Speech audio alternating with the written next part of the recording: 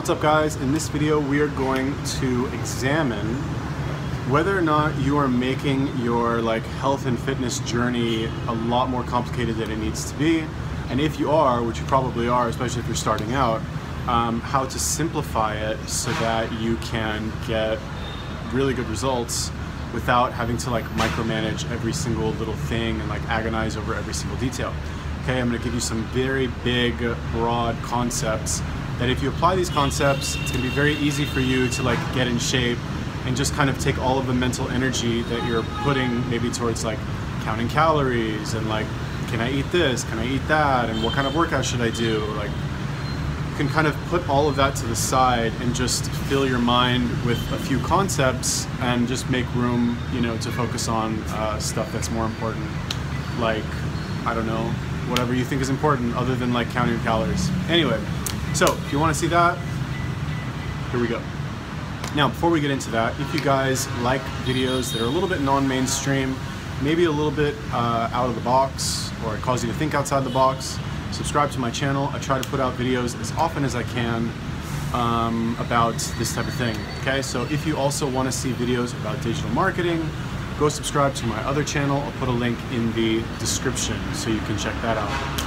Okay, so what am I talking about here? Well, basically, I, sadly use the internet quite a bit, and I'm in a lot of fitness groups because I try to promote my videos, and I see that a lot of people are really overcomplicating this whole health and fitness thing to the point where I understand why you'll see in Snake Diet Guy's videos, he's just yelling at people. He's like, this shit is not complicated, stop asking me questions.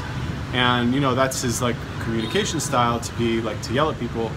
But that sentiment is I can relate to that sentiment a lot, okay? Because people are just they're making things overly complicated when they don't need to be, right? Oh, can I eat this? Will this break my fast? Will that break my fast? Will this kick me out of ketosis? Can I do this exercise? Should I do cardio? Should I do weight training? Stop making it so complicated, all right? It really doesn't have to be that hard, okay? It comes down to maybe 3 or 4 concepts where if you're able to internalize these concepts, break them down into little tiny sound bites, you can make your whole fitness journey thing take up a lot more space in your memory so that you can focus on other areas of your life. Because I say a lot about how I don't even really care about fitness. I mean, I do, it's important to me, but I don't think about it a lot in my day-to-day, right? I'm not thinking about it all the time, oh, should I, do this, should I do that? It's just integrated, you know what I mean? Because I don't agonize over everything. I have a couple broad concepts that allow me, to think about other things, basically. It's the best way that I can put it, okay? So, what are these concepts? What am I talking about? It's very simple. It comes down to a few things. Thing number 1, work out, okay? Join a gym, go to the gym, take the weights, lift them, put them down, lift them again, put them down again, and then lift them again, okay? So on and so forth for an hour, let's just say, all right? Or just do something. Yeah, just go work out, it's crazy. I get people commenting on my videos and they're like, hey, I'm 90 pounds overweight. Should I start going to the gym now? Or should I start going to the gym in, 6 months when I lose some weight? It's what? No, go to the gym now, And you don't have to go to the gym. Go join a boxing gym. Go play basketball. I don't know. Gym is easy, You've got so when you build, your resting metabolism will be higher when you have more muscle, okay? So if you have more muscle, which you can build through weight training, you will increase your metabolism even when you're sitting at home on your computer or whatever, right? So go to the gym. You should be working out every day, okay? Fuck this you need a rest day, Okay, fine. Occasionally you might need a day to just chill when you're totally gassed and you can't do anything. But you'd be surprised how hard you can push yourself if you just, it's all mental, I guess is what I'm saying, right? I feel people these days they're so coddled. They're so sensitive and delicate that they're afraid to like actually push themselves. Which is why you see a lot of like ex-military guys who are very successful, very fit, and very like, they seem like super people just because they've been pushed, I guess. Not that they pushed themselves, because in the army, I guess other people push you. And so they're just used to that, right? So long story short, go to the gym, go work out, go run, like go do something. Like, why are you even asking? That's like, is that still a question? Like, should you work out? Of course you should work out. Yeah. Anyway, thing number 2, or I guess 1.5, is do some cardio. Like, if you're really fat and overweight, like maybe don't go running because that's hard on your joints. Don't do like burpees or something like that, but like get on the bike, do the bike for an hour or whatever, but don't not do weights. Like also do weights. Doing the weights is going to help you lose weight faster than doing the cardio. Okay? I'm not even going to explain that. That's true. Just do it, right? I don't want to get into the whole like, is it true or is it not true? It's true. Take my word for it and just do it. Okay? Anybody, and like, all right, fine. I'll give you an example. Look at a marathon runner who only does cardio. They do like sick, ridiculous amounts of cardio. They're skinny, they look like shit, all right? And take a gym bro who like only lifts weights, he's probably gonna look a lot better than the marathon runner, all right? So that's that. Number 2, eat healthy foods once a day, okay?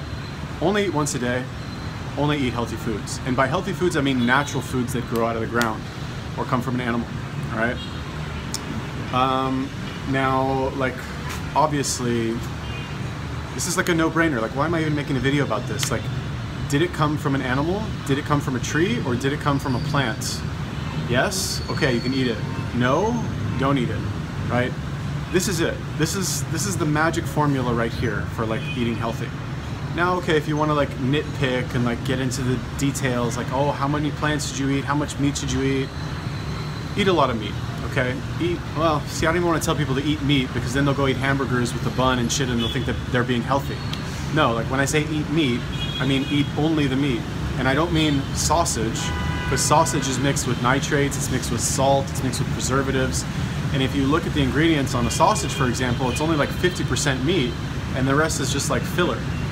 Okay, meat is meat, right? Like if you couldn't create it on your own, without any equipment, then don't eat it.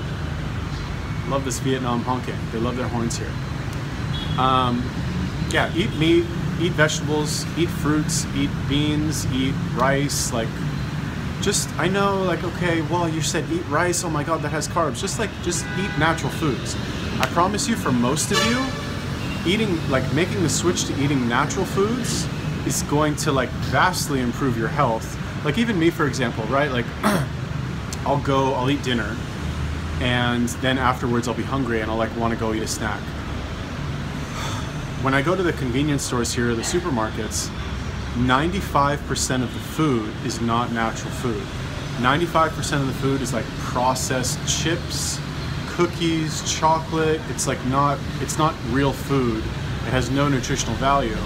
And it wasn't until I started eating like this that I realized that like, if I want to go snack, I can't really eat anything if I'm committed to eating natural foods. It's kind of shocking, to be honest with you.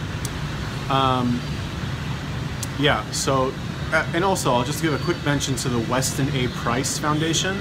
And I should make a separate video about this, but like, if you want to know what foods to eat and not eat, they're a good place to start.